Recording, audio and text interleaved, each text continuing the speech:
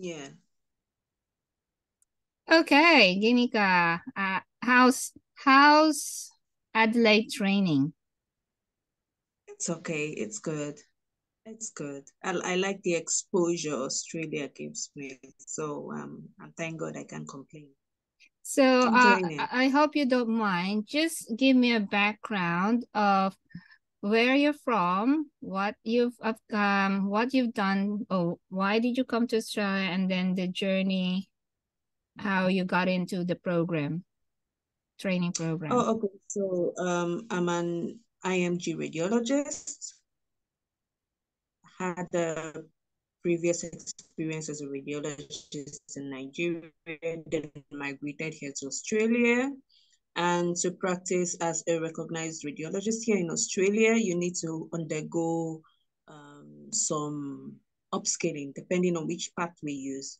Either you go through the area of need or you go through the specialist, depending on which pathway you do, you need to undergo some radiology experience, then write the Part 2 RANZCR exams before you're recognized as a radiologist to practice here in Australia. So, and that's what I'm doing now. I'm undergoing a training, upskilling training prior to my writing the Part 2 exams before I can practice as a radiologist here in Australia.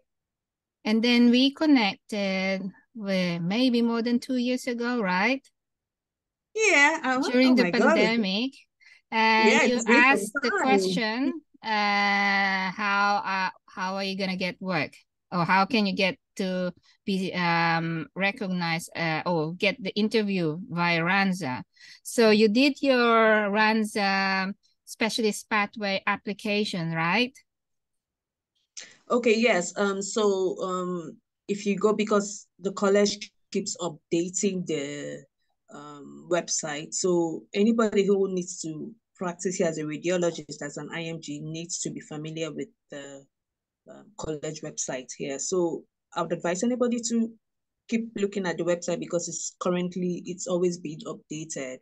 So, but then of course, I had to follow the rules on the website. You had to have had um you had to be a consultant in your country, I think for 1 or 2 years. Then you have to write the English exam, the IELTS, or the what's the other one?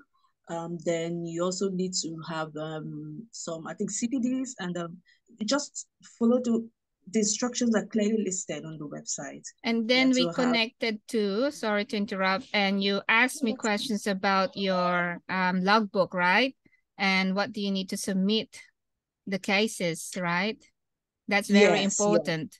Yes, yes, those are part of what the college needs, those CPDs. So it's listed on the website, but of course, it's always been updated. So you just need Yeah. to check with the So, college. and also after your English exam, also you applied for your EPIC verification, right? Um, I think then, so because verification takes time, I think you can do the two at once, so that Yeah, because while it you're takes waiting for English exam, right? Yeah, you so can. whilst you're applying for the college, or before you even submitted all your application, you have everything: your EPIC, your IELTS, your police clearance, your logbook, or number of cases, CPDs, and all what are in the list of the what's in the college requirements. And then when you Yeah. submitted it, I think 2 years ago, um you It's been a while, when you so submit, would you remember how long they process your paper, your application? Did it take 6 months, 12 months, or more? I think it's been a while though, but I think it's up to 6 months, and it's clear. I think it's clearly written on the college website. Okay, so yeah, so I think during COVID there was a lot of backlog, so it may have contributed to a lot of wait times. But I think now the college is speeding up because I think I was chatting with That's someone the good other to day. know. That's good to Yeah, know. so So when you I chatted with think someone, how long what was the processing? maybe was it 6 or so, but from what I hear now, I think it's now becoming faster, like So less than so 6 months. maybe, yeah, yeah, around And there, that's good maybe to six. know. That's very good to Yeah, know. And then when yeah. you got an email, or the email reply from the college, you got the assessment or the email that you are scheduled for an interview. Is that correct? Mm-hmm. Yeah, because they send it to you and they keep in correspondence with you, so they let you know. But if after a while you feel the college hasn't responded to you, send them an email, they'll respond. Yeah. So from the time you submitted your application to the college to the correspondence that they want to interview you, do you remember? Was it 3 months or 6 months? It should be up to 6 months. Yeah, it Okay. was quite some So time. after that, when was the scheduled interview from then on, the correspondence about the interview? Was it 2-3 months or so? Or straight away? I can't remember. But it wasn't too long. I don't think it was up to 3 months. No. Okay. I don't think it was up to I 2 don't think it's months. up No, to not 3 months. I think less than 3 months, right? yeah, And I then don't think so. you got the whilst you're waiting for everything, and it feels like for you've been telling me, feels like forever, right? What have you been doing? I know you've done non-medical jobs, right? Just to Yeah, have so that something. um Yeah. yes, yes. So it was an experience for me. Okay, number one, it was during COVID. So basically you couldn't work. So one of the things Yes. I did then was I also did a diploma of community services online. It's Wow. a course I did online, yeah. So it's with that I was able to work in childcare, which I love doing. So I worked in daycare centers, I worked Wow. as an assistant in childcare, so working with daycare, and also there are other good jobs one can do. I also did disability. Wow. I was a That's in disability demand. care, yeah, disability care, which I love, yeah, and it's because it's I did community services, which is all encompassing. There's an aspect of early childcare and there's an aspect of disability. So it really helped me, and Is I this can Dave? complain. Yeah. Is this Dave? Oh yes, it's Dave. Yeah, it's Dave. Yeah, it's Dave, and then during and I think it's still on in Victoria. I think in Australia, why? But I Yeah, know TAFE is also Victoria. around. Yeah, there's TAFE in Yeah, here. And so TAFE Australia, um, even if you're a migrant doctor or a migrant or not a PR or citizen, you can still do TAFE, right? yeah, but that's the challenge. So because I'm a PR, I know I was able to Yes, access it as understand. yeah, Yeah. yeah, But that's it's still costly if you're going to apply to study, as in any immigrant of course. person.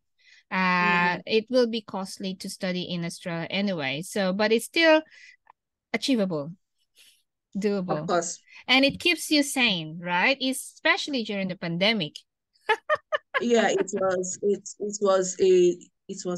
good. I can't Okay. complain. I don't have any regrets. So I can't tell me complain. about your college interview. How was it? Good.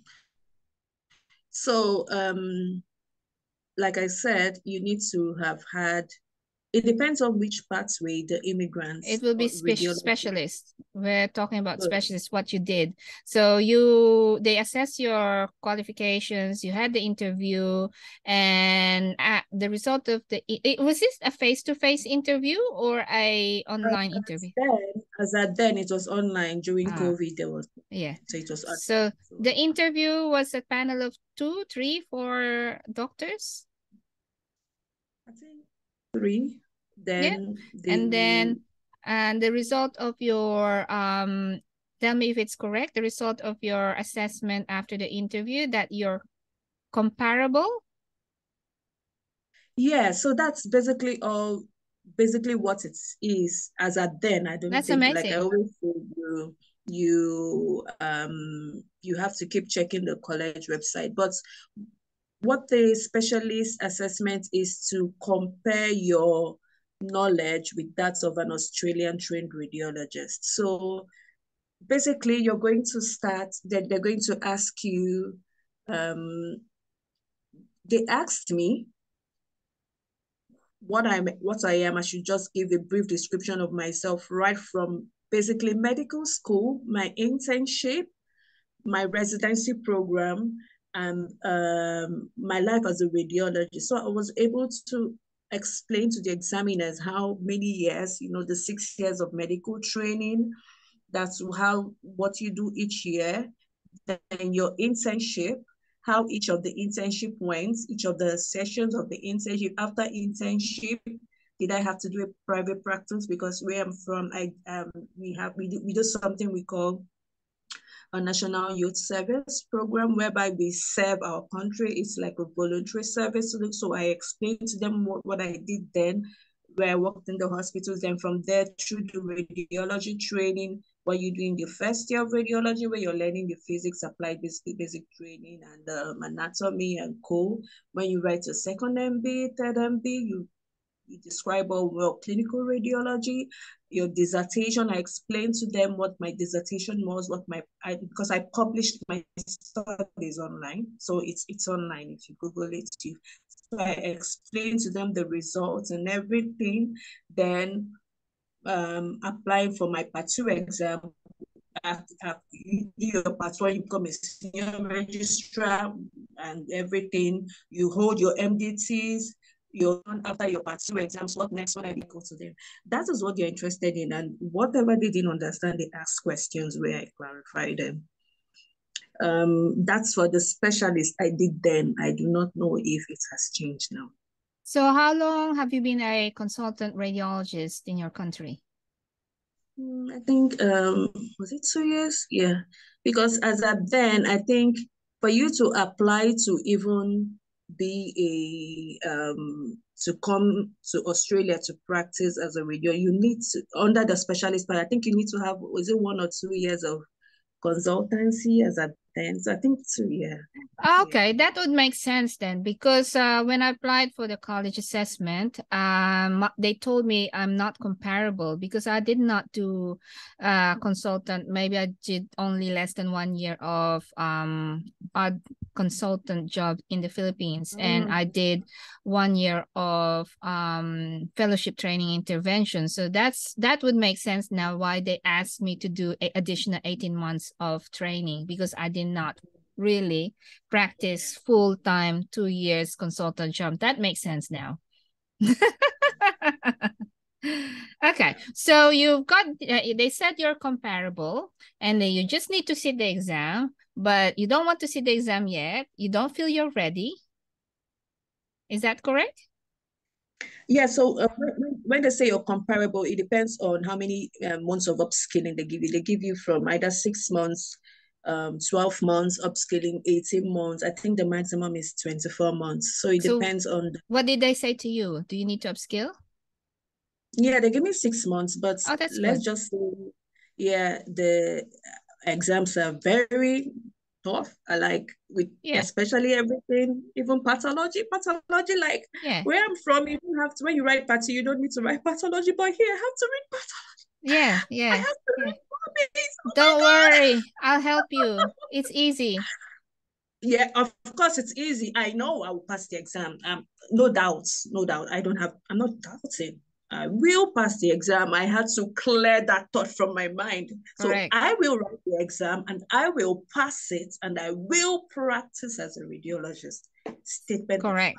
Now tell me, how was when the time when you were looking for a 6 months training position, right? How long did it take you to look for a job, right? That was another challenge, a hurdle.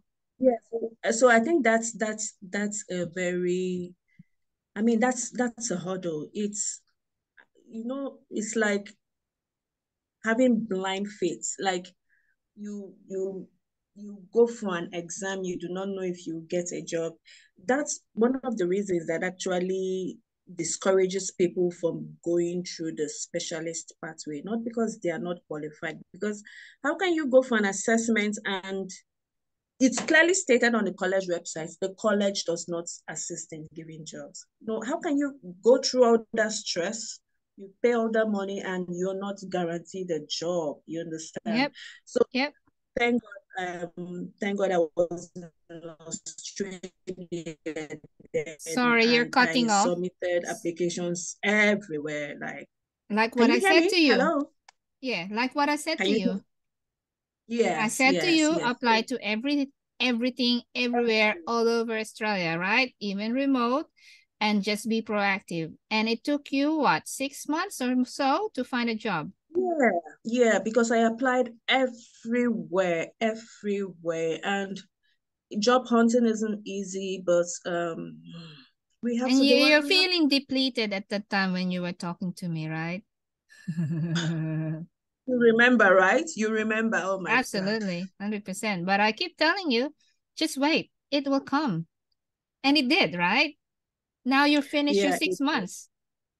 You're halfway. Uh, I don't know if I say I've finished. Let's just say I'm preparing for exams. When you say Yeah, finish, but your you upskilling give is the finished. impression. I'm preparing for exams. That's the best way I would say it. When you say finish, you give me the impression like I've written part two and I've passed the No, front I'm step. talking about the next step of upskilling your finish is 6 months. Now the next step is preparing for the exam. So how are you being supported in Adelaide for your exam preparation? Are you proactively or being also supported or just being proactively, actively asking people to help you? Yeah, so the training here, so it's like our residency training, we have tutorials every day with the consultants. Very So good. those are also helpful. Yeah, helpful aspect where you get to meet the consultant. And of course, the general um, good interaction between the consultants and the registrar. So they are do it this way, the guidance and the mentorship. Do it this way. It's this way. In exams, this is what they want to hear. This is how you put it. Those Yep. are all key, which I'm really learning from everywhere. And of course, the availability of online courses. And for example, Radiopedia is a good source. We have access to it. And I mean, lovely. Like I'm just Ginica, soaking everything in and and they're all then helping. very good. Now, Ginika, there's a breast imaging conference in Adelaide in March. Are you attending this? Wonderful. I'm not aware. March I'll is send just it to next month. you. When? I'll send it to you. Wow. Oh my God. How It's many very days? important. It's breast screen. It's a breast screen conference. I'll text to you now. Would you, Um, would you, would you be around? I won't be able to go because it's in Adelaide, and Oh my. my colleague is already attending. So Mm, I'll just tell her to keep an eye on you and you keep an eye on her, but we cannot be away together because she's my I can cover. imagine that. She's my Yeah. cover and we cannot be away together. Yeah, that's true. But I would have to do it. it's very good for you to attend Mhm. because it's already there. You need to invest and you need to Of course. soak everything in and also sign up for the breast screen reader test. There is every year when they have this conference, there's a breast screener test. They just assess you tells you what cancer you can see or miss or something. It is a personal assessment. It's also CPD points for you. Oh wow, that's I good. always Thank do you. that. So apart from your CPD Always to talk to attending you. that, you'll probably get 25 CPD points already for that conference, I think. Because per Okay. hour per day, I Okay. think it's a 2 or 3 day conference and every day is 7 to 8 hours CPD, right? So you already have half of the year CPD. Yeah. Oh, okay. So what's your game plan now with regards to sitting the exam? Do you have a target date, year, when to sit the exam? I'm working towards writing the next one this year, and I know with God is going to guide me. I know it's very tough, but I believe that You I need to can do have a it. go because you will not know Mm-hmm. how tough it will be until you have to do it. So you're Mm-hmm. planning to sit it this last quarter, right? Or second half of Mm-hmm. the year. Yeah, Okay, yeah. that's very good. So I'm Mm-hmm. just going to